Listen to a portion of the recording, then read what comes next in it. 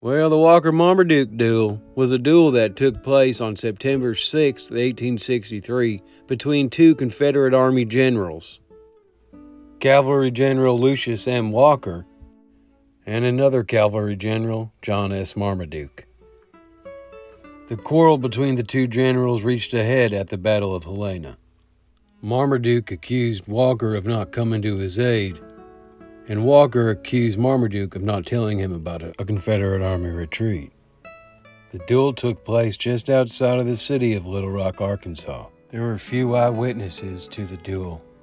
One was a double amputee. I needed you in Helena, Walker! You never told me about that retreat y'all went on.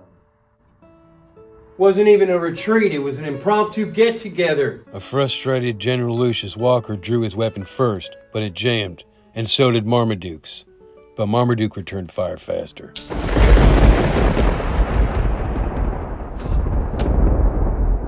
I forgive you.